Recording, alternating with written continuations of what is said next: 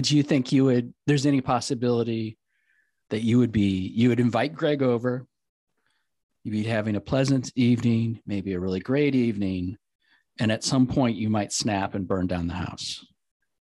You know, the fact that it brought me joy to hear you say that, I don't, maybe Oh gosh. I don't know. I haven't smiled like this in months. What's happening?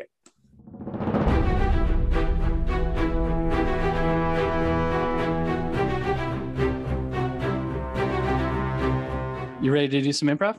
Sure. All right. So I have a random list of 7 words, and I just need a number between 1 and 7. 4. Concentration is the word. Concentration.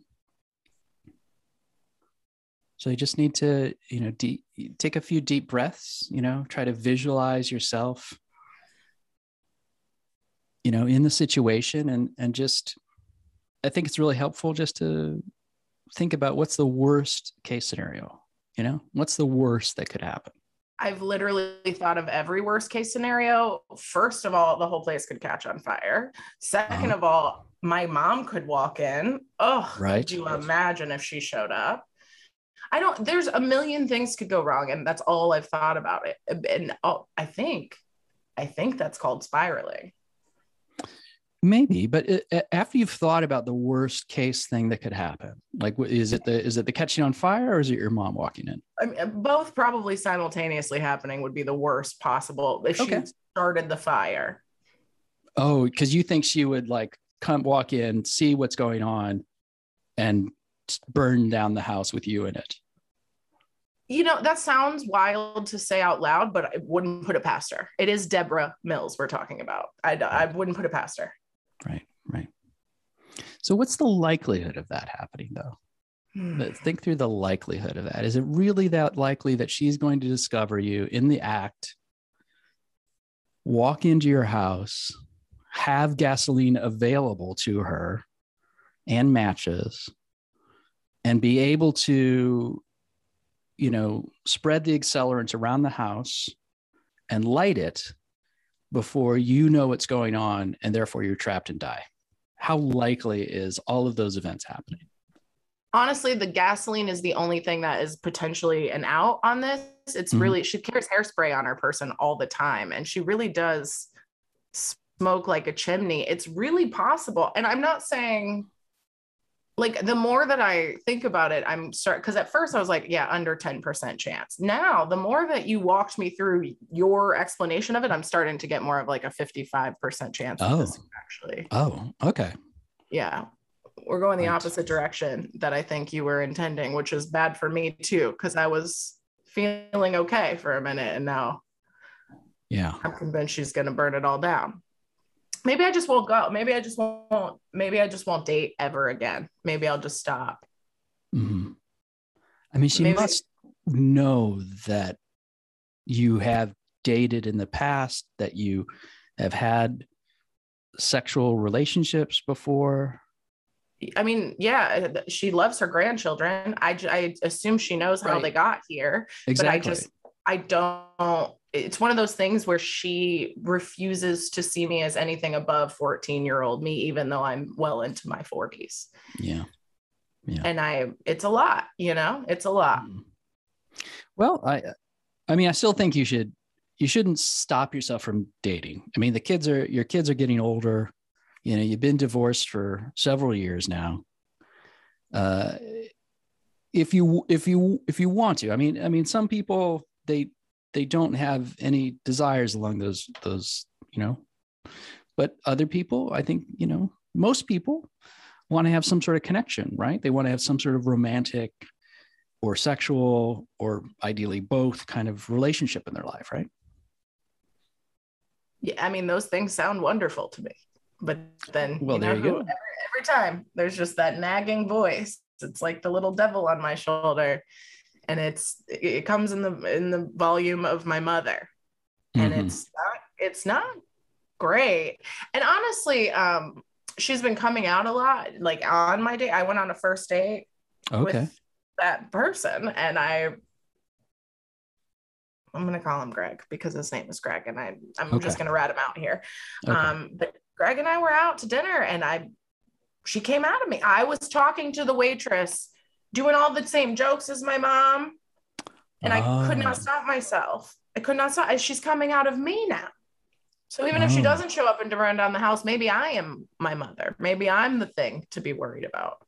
Do you think there's any possibility that you would invite Greg over? You'd be having a pleasant evening, maybe a really great evening. And at some point you might snap and burn down the house. You know, the fact that it brought me joy to hear you say that, I don't know. I haven't smiled like this in months. What's happening? Maybe we're approaching this wrong. Maybe it's part of the experience for you. You know what I mean? Maybe you see what I'm saying? Like maybe you need to, I heard a case about this. There was this case where this couple did a string of arsons over like a 3-month period, like 4 or 5 a week, sometimes several in the same night, as a sort of sexual foreplay. Oh, like the excitement of creating arson was part of their sexual experience.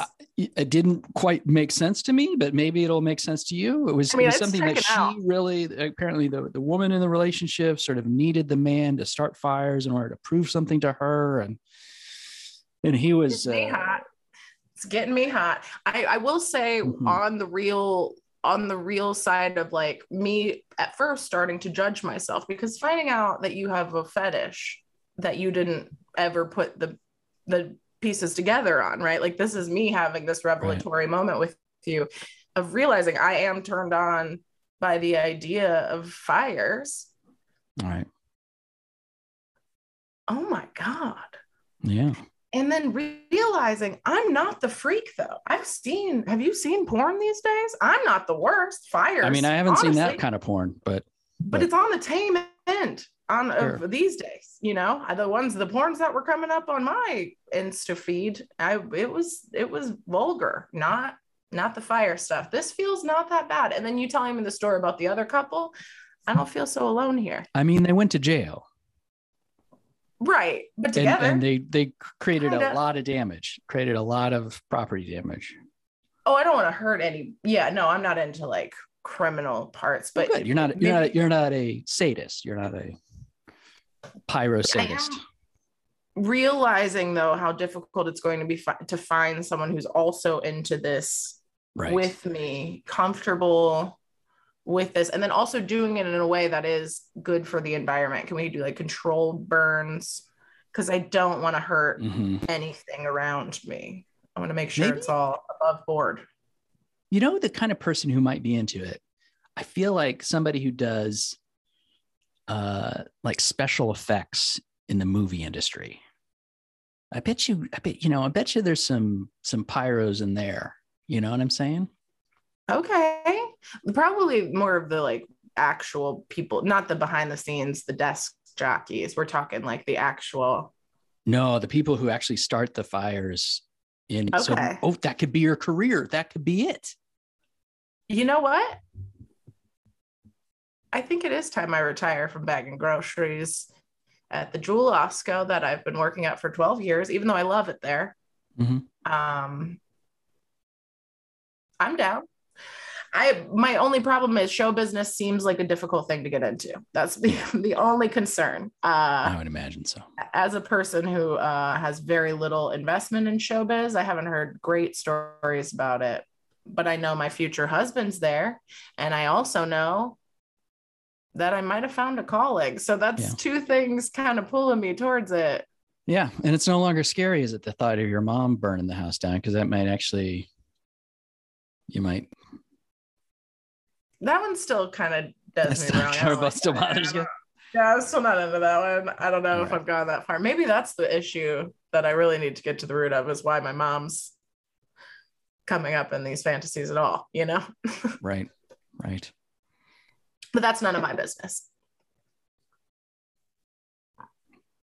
So things went well with Greg? I'll probably call him back. I assume we'll have a second date. Sure. You might, I don't know. I don't know if you want to tell him about this early on. It's one of those things, it's like one of the things I feel like you should tell them before marriage, but second date, it's not necessarily a second date thing, right? I don't know. Where in the range do you think, like if I were going out with somebody and they had this fetish, when would I want to know it? Right. I don't know. I feel like kind of early on.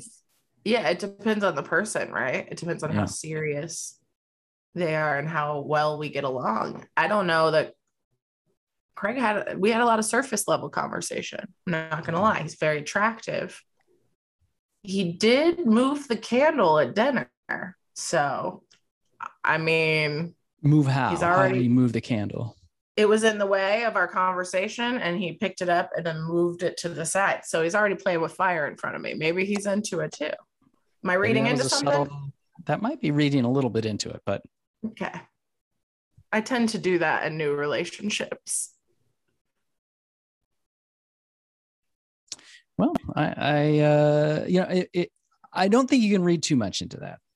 Maybe if he was sort of like, maybe if he's like playing his fingers in flame, that might be something, that might be something to do in front of him, is to, for you to sort of, I don't know if that's something you do.